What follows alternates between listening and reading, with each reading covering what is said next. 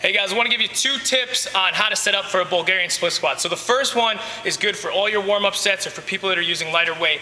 And that is to figure out where you're going to position your feet before you start, and then dip under the bar with one leg, unrack, and step straight back into the position. The next one, when the loads start to get a little heavier, is to take a piece of chalk, mark out where you want to be so that you don't have to think about it. You can get under, unrack it like a heavier squat, step back, find your position, and do the exercise.